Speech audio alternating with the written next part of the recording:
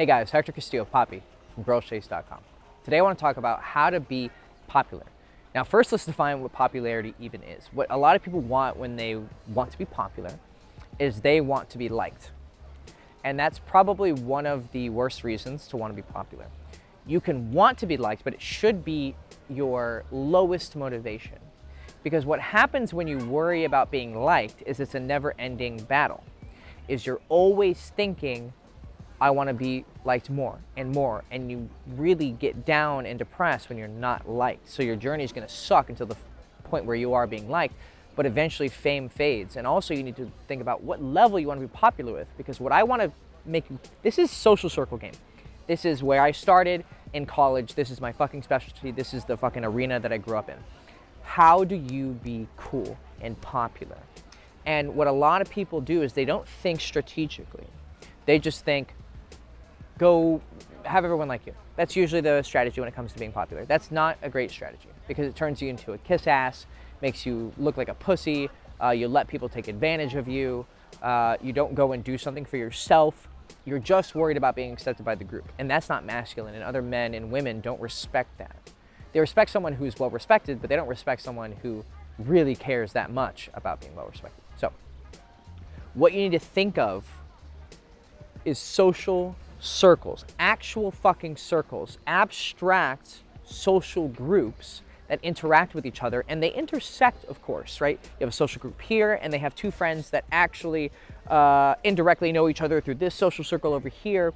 A social circle is any loosely or tightly bound group of people who do activities together or who communicate with each other. This is the fundamental nature of social circle and social circle game. And so social circle game, what I'm teaching you right now, is just the strategic positioning of yourself with others to be given access to the things that you want. Connections at a hotel in a certain country because you're popular with a certain group over there who's like very fancy and they can get you discounts.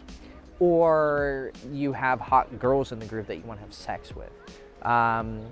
You have cool guys who are great at finance and you want to learn finance from them, or there's dancers in the group and you love dancing and want to be better at dance.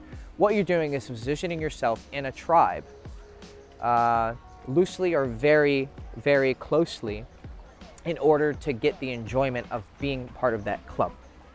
So you can think of it as circles or clubs or cliques even. Cliques never leave. I'm sure there's some of you in high school watching this, or people who are remembering high school and be like, I'm so glad high school's over. Like, I was so tired of that cliquey shit. Fuck you.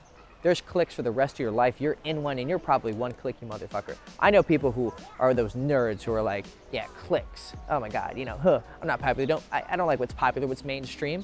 And it's like, you're in a clique that's based on not being mainstream. And you guys are becoming mainstream. It's becoming mainstream to be, for instance, a hipster. So it's not very hipstery to be a hipster anymore. You see, everyone wants to be part of a tribe. All of you do. There's very few men who can enjoy not being in a tribe. And those actually end up being some of the coolest guys. They're called Sigma males. And what they do is they have the properties or the characteristics of being an alpha and being dominant and in control, but they tend to exist outside of these things. And that's what I do, is I know how to lead and I know how to be dominant, but I really like spending time alone. So I come in and out. I'll hang out with groups, be the popular guy, and then like go fuck off by myself for a month and a half and just play video games, you know? Because I like being alone, but I also like being part of the crowd because I have a bipolar tendency, personality, propensity. So when you're thinking, think fucking strategically. This is one of the biggest things. People just fucking are, I don't think they're stupid. I mean, a lot of them are stupid. And when I mean people, I mean you. Because everyone's like, people. People have this vague, like, oh yeah, people. Motherfucker, you're people. So don't fucking think that you're some special fucking snowflake. You're people. So most people are fucking stupid. And they're fucking lazy. Because I wasn't that smart growing up. I was very creatively smart, but my IQ was like, I don't know, like 13 or 14. It's not anything fucking special, right? But what I did was, I sat in my fucking room and I worked and I learned philosophy and I learned how to read. I learned how to write. It's what I was doing while everyone else was partying. But then I learned how to party and grinded my social skills. So think of yourself as an RPG character who wants to strategically take over something or be involved with something, because you don't have to dominate people and like be mean to them, because that's also going to not make you popular. But you need to strategically think about how do you be liked by the people you want to be liked by, but also not care if you're liked by them, right? So that's our first tip. But what I want you to think of before we get to the first tip is think intelligently, think smartly, what actually works and what doesn't work.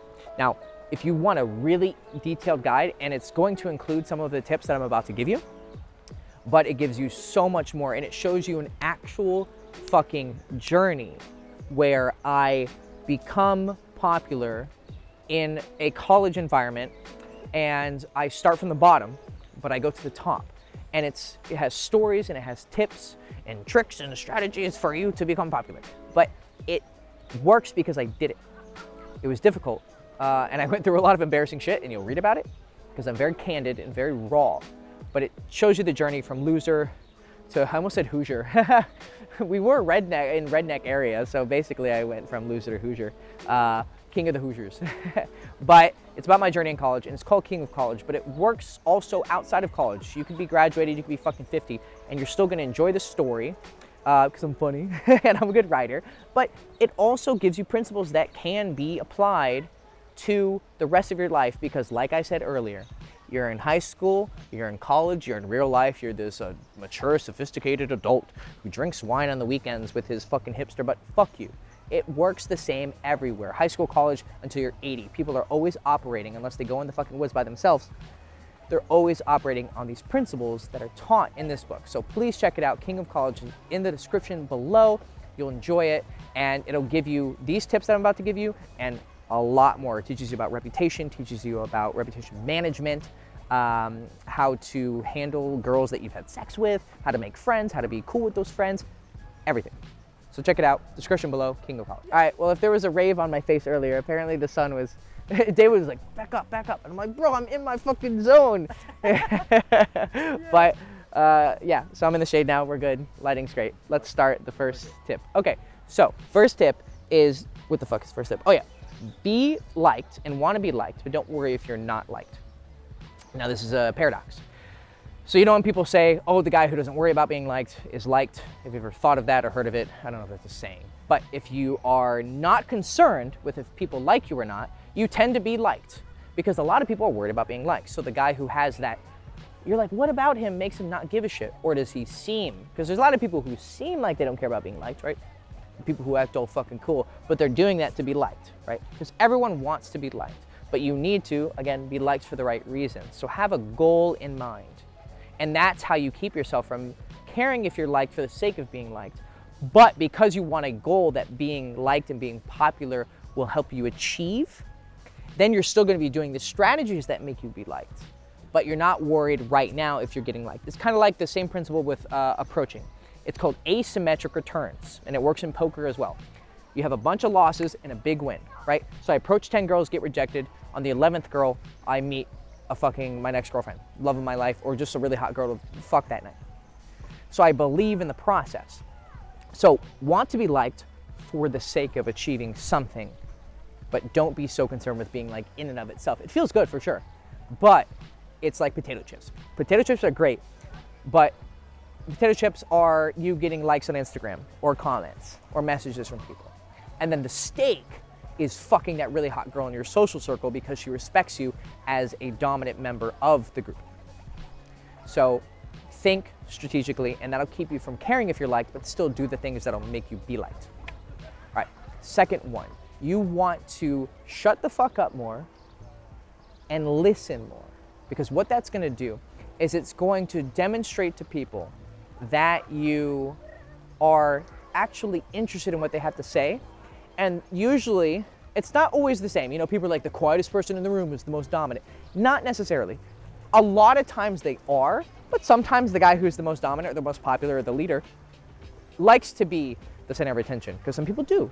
I like to be the center of attention. That's why I'm on fucking YouTube. It's something I enjoy. But it's a thing in and of itself I enjoy. If you like me, you don't like me, that's okay. For marketing and strategic purposes, I do care. But I don't care that much personally. I mean, a little bit everyone cares. Like, don't pretend that you don't care about being liked. Everyone, no one's like totally devoid of that desire.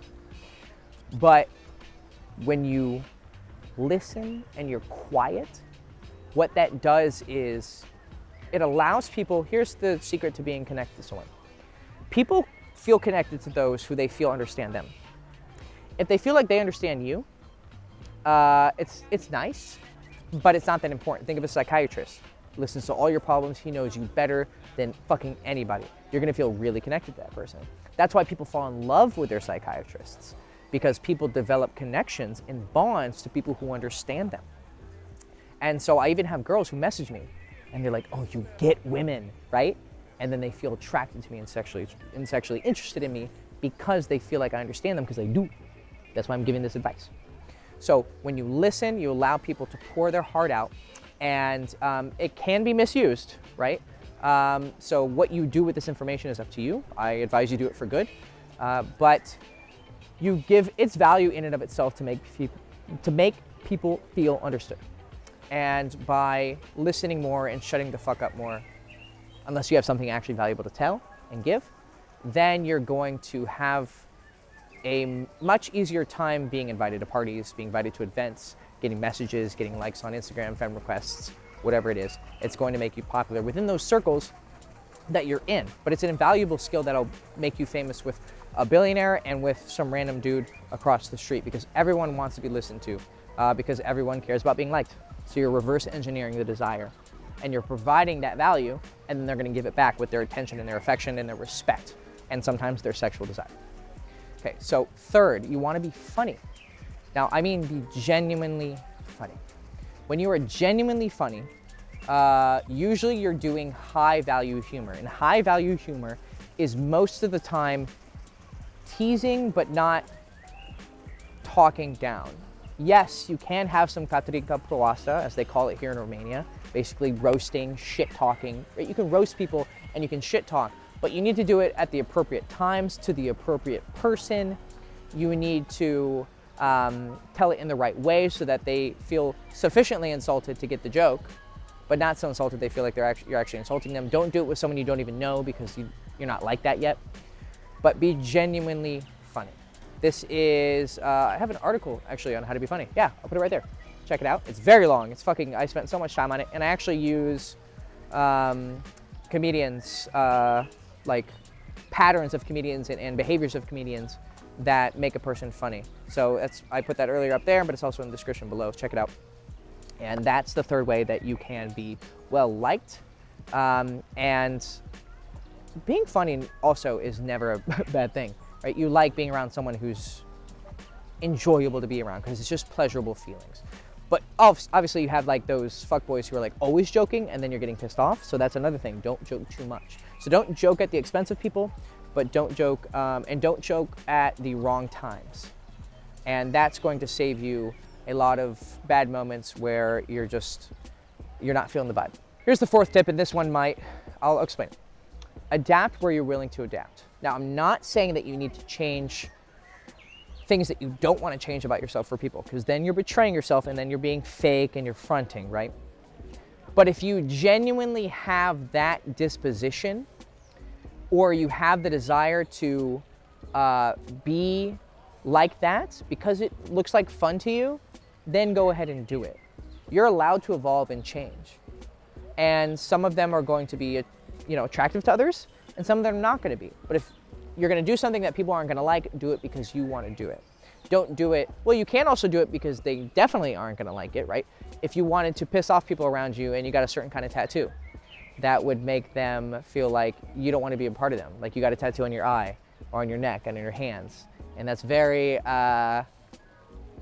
demonstrative of you not wanting to be included with a certain group. But guess what? That is going to make you, this is interesting, not being included in that group and purposefully rejecting it is going to attract people who also feel the same way because there's similar characteristics. So if you hate this type of music, you're going to attract people who also hate that type of music, but you're probably going to piss off the people who do like that type of music. And so you need to choose who you want to be around, but you probably should also enjoy that thing in and of itself. Like, I like listening to death metal, and some people just really aren't about that, but I fucking genuinely enjoy it. My mom raised me on metal, so I'm a metalhead, right? And so I hang around people who like it, and I actually don't get along with them that much. But I do it because I like it. But if I do meet someone who I also like and we share that in common, boom, now we have something in common. So adapt and grow the characteristics that are like the people around you. Like, I moved to Romania 2 years ago. If I learn Romanian, and I do plan on doing it once I have time to do it, that would make me cool. because the people in Romania, they appreciate the fact that I'm willing to learn their language and adapt to their culture and be like them. I'll never fully integrate because I'll never fully integrate anywhere. I don't fit in anywhere.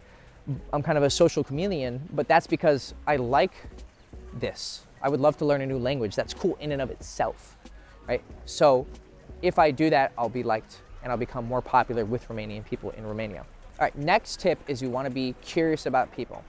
This is how you get to know someone without being a kiss ass. If you're a popular guy and you've been in high status in certain situations, all of you have been high status in at least 1 or 2 situations. And if you haven't, then you just haven't been getting out. Everyone fits in somewhere. If you feel like you don't fit in anywhere, you're just a fucking snowflake and you're not special, I promise. You fit in somewhere. But if you have been in that situation where you've had someone wanting to get to know you, like when I was president of my fraternity and we had pledges who wanted to pledge the fraternity, and obviously they want to kiss my ass because I'm president, or if you're a respected member, they were like, oh, hey, nice to meet you, man. Oh, that's so cool you just did. Oh my God, yeah, that's cool. Where are you from? Okay, my dick is down there, so if you want to suck it, get on your fucking knees and suck it. But if you're genuinely curious about that person, it'll come off usually. It's one of those things where if you're just really genuinely curious, it'll more likely come off. And you have to express it with your facial expressions and your body language and your tone of voice. And sometimes when you're curious about someone, they're gonna think you're kissing ass, but that's just because you're expressing yourself wrong. But if you come from a right place and then you learn the skills of expressing yourself to seem genuinely curious, people are gonna open up to you. And like with the principle I explained earlier, the more people feel like you understand them and you understand them by being curious and listening, then they're going to feel connected with you. And the more people, think of popularity as a Riemann sum in mathematics. You're just adding a bunch of different values together and then you get the sum total. And so if this person likes you, this person likes you, think mathematically. If there's 1,000 people in the room and 850 of them like you, you're really fucking popular. And that's a pretty good spread. Not everyone's gonna like you. People are gonna act like they like you too. You gotta look for false flags. But I go into detail of all of this in the book, King of College Below. I wrote 14,367, something like that, words where I was explaining to you all of these principles that I can't even begin to cover here. But check out the book below and it'll explain more about how popularity is this, it's just a one-to-one game, but done and iterated over 1,000 different times, depending on the size of the social circle that you want to be respected in and popular in and liked in. Okay, so going back, just be curious. It's an amazing tip. And then also compliment. So that's how you return value. So, or you're giving value, they give you the value back of, okay, I'll explain to you who I am, and then you fucking smack them on the ass on top of that and give them a little kiss on the cheek, and you're like, that's cool who you are. So I was curious who you were, you expressed that to me, and now I'm telling you that I like it. Compliments usually, though, need to come from someone who is around your value or who is above you. This is why the whole idea of you can't compliment a girl is fucking stupid. If you're higher value than her and you compliment her, she's just gonna be like, oh my God, thank you. Imagine your fucking hero gave you a compliment. Let's say you're a photographer and your favorite photographer was like, hey, that's a nice shot. You're gonna be like, holy fuck, can I like suck your dick right now? Because you're happy that they gave it to you. So when you give a compliment, you wanna be around their level or above their level. Otherwise, you're gonna come off like a kiss ass. But even if you're below someone's level and you give them a compliment that you genuinely want to give and you do it skillfully, like, hey, that's cool, not, oh my God, that's so cool, ah. Hey, that's cool, I like that. Nice haircut, right? That's how you give a genuine compliment, and people appreciate people who give value. The highest value people that I know are really nice, but also really skilled. But they're really nice, really nice, because you can be well known but not be popular. So let's define popularity as being well liked. Not by everybody, because you're not gonna be liked by everybody, and you definitely are not if you're doing anything of worth, but you're gonna be liked by the people who matter, pretty much. Because you have the skill to be respected and the skill to express yourself in the correct way, but you also are just being a fucking good human being, and it works in the end. It takes a long time, and as Gary Vaynerchuk is very famous of saying, evil wins in the beginning and at halftime, but in the end, good eventually wins. So kindness and compliments, they go a long way. Use them more. Next, be involved with the group. Go do things with them. Go get beer with them. I remember I joined a nightclub in California. Some of them might even watch this. And I had decent social skills, but I had just come out of college, and these guys, like, they were more trained on a city level. And so they were a bit higher tier than me. Basically, they were higher level than me. I could fit in, but I made a crucial mistake in the beginning. I wanted to differentiate myself enough to be like cool and edgy. And when the groups would meet and then break off, like the groups would go hang out and talk to each other, go grab a beer before work, right? We love to get shit-faced before work. That's the nightlife industry. So they'd go have shots together and I would sit in a corner and read a book. What do you think they were fucking thinking? Nerd. I mean, I still pulled bitches, I still had friends, right? So I still did shit because I had the skills to do it, but I could have been more well-liked if I had just done things with the group. So have dinner with people, do things with groups and the people in the groups. That's how you get the tightest bonds, but do things with the group in general. So here are the 3 biggest ways though that you can become popular in a group. These are the fundamentals and they never go away. 1, do something extraordinary. Do something on your own, right? Because you can't just be sucking everyone's dick in the group and be up their ass. I hate when groups get too up their ass and then they're just like blowing each other. What you need to do is blow them for a little bit and go like blow someone else or blow the industry away that you want to be good in, right? Do something that is worthwhile. Write a book, grow a YouTube channel, grow an Instagram page, build a business, learn a sport, fucking fly a plane. I don't know, do something fucking cool. Go do something that is amazing. And people are going to respect you for it because people respect those with skills. But the best way, in my experience, for you to be popular within the group is 2 ways. Hang out with the cool guys, because if they're at a certain level and you're hanging out with them in regular situations, like you have lunch with them, if they hang out with you privately, that's huge. If someone hangs out with you privately, they're definitely going to be cool with you in public. Because what some people do is they make the mistake of being cool with people in public, but they never take the time to go, hey, let's have lunch. Let's hang out. Let's go on a trip together. Let's go do this together. That's how you really form a good bond with someone. Or the last one, and this is the absolute greatest way. Because it demonstrates value at the highest level. Fuck the hot girls in the group. It's so simple. If you're smashing hot pussy in the group, you are automatically super high value, because here's the thing. Most people are becoming high value so that they can have access to pussy. That's usually the main motivation for everything that we do. So people want to be cool in the group so they can get access to the hottest pussy in the group. So if you're fucking the hottest pussy in the group, do the equation backwards. What's that mean? You're high value. And then you're popular and high status within the group. You can be the alpha. You can be close to his level, but still have all the access to the pussy, right? You don't have to be the fucking top. You can be the king if you want. And remember that book that I wrote? It's in the fucking description. But you can be close to the top, but still get all the access that you want. And sometimes you can fuck a hot girl, then she introduces you to her friends. Guess who's already a top value person? You. You're already in the top because you're fucking the hot girl, because that is really the goal of everyone. So do something extraordinary, or within the group, hang out with the cool guys and then you're cool. Or if you're the cool one, they hang out with you and then you make them cool. And fuck the hot girls. Fuck the hottest, most popular girls in the group, and you'll be one of the hottest, most popular guys in the group. Okay, so that is how you become popular. Remember to think strategically. Remember to give value and not suck it too much. I mean, you want to take value from it, but give more than you take. Be someone who people want to be around. That's what it means to be popular and well-liked. You don't have to worry about being liked by everyone because you're thinking strategically, not, I like when people like me. That's fucking lame. You want to do it for your own desires. And if you combine these tips, and you combine the tips in that book, you are going to be someone who's operating outside the game. And you're looking at it from a top-down view. The way that you control an area is you get above it. And when you get above it, and you can see it from an eagle's eye view or a God's eye view, you have more control because you're not taking it so personally. And it's okay to become not popular in one group, but you learn a good lesson and then you become popular in another group. Because let me tell you, there are cool people everywhere in the world. I'm sure those people over there might be cool within their social circles. I'll go invite them to someone from across town or from a different country or a different area, and they'll blow the shit out of them. They'll be like, this person I know over here will be so much cooler. They'll be able to adapt because they have the skills. And if you have the skills to be popular, and you don't just have that one thing like you're a cool dancer in this certain city, therefore you're cool. But I take you out of your element, and you're a fucking weirdo. Or you're a cool musician, or you're, well, if you can fuck hot girls, you're gonna be popular everywhere.